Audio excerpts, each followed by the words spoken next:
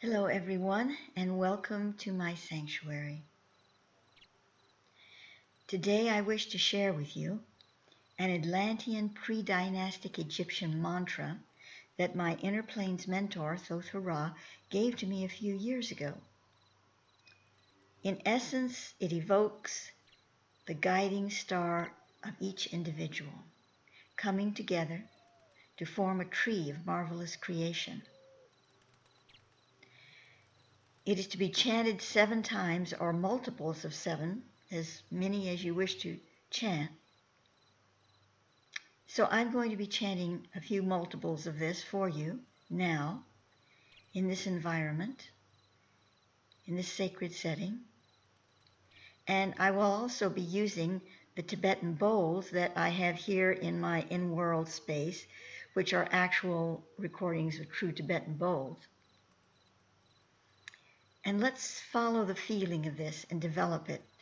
I found this the other day and I thought, yes, this is the perfect thing right now, because I see on the planet, I truly see this amidst all the muck and the ruin and the chaos and the falsehoods. I see a beautiful, shining being arising, and that being is coming from all of us. I see it in actions that are being taken, in people that are stepping up to the plate to assume roles in this movement. I see it in all kinds of ways. And I feel that this is what we are doing now. We are invoking a guiding star in each of us, and it is coming together to form a marvelous tree of creation. New creation, new earth consciousness. That said, I would like to begin.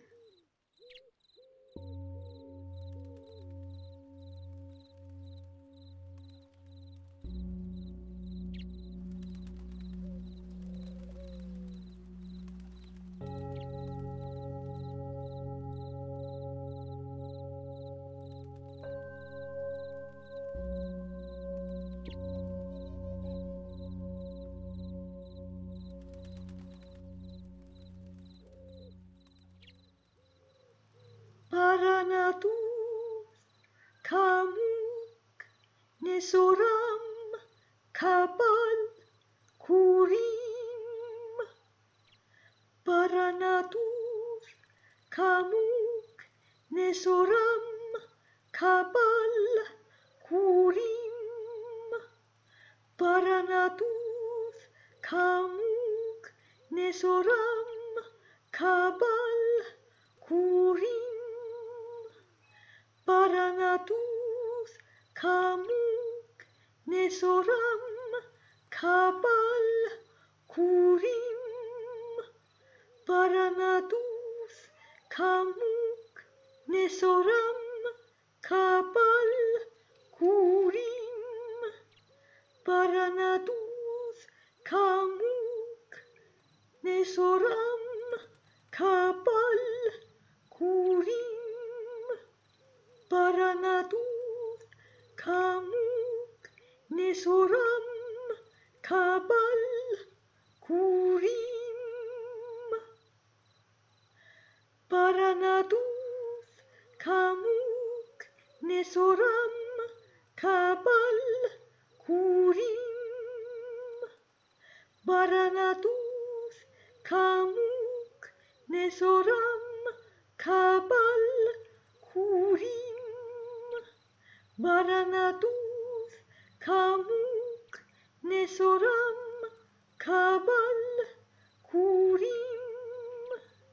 BARANATUTH, KAMUK, NESSORAM, KABAL, KUREHM. BARANATUTH, KAMUK, NESSORAM, KABAL, KUREHM. BARANATUTH, KAMUK, NESSORAM, KABAL, KUREHM. BARANATUTH, KAMUK, NESSORAM, KABAL, KUREHM.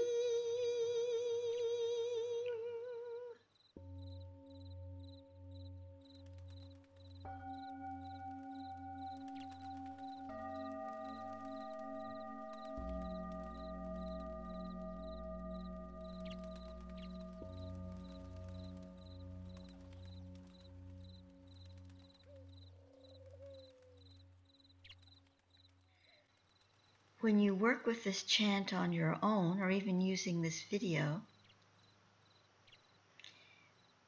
try to focus a tree of light starting at the root of your chakra, the root chakra, and moving up through the head with the branches coming out of the crown as if you were wearing a starry crown on your head.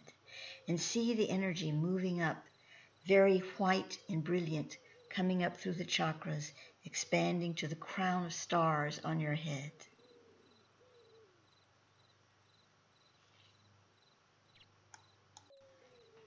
Engaging in this practice at least once a day, even if it's for just 7 times or 14 times, would be a very good practice to help you align to these new frequencies, these new Earth star frequencies, and helping us to all come together in this and yet maintain our individual signals, light codes, and triggers that are so important as human beings, so that we're not amorphous.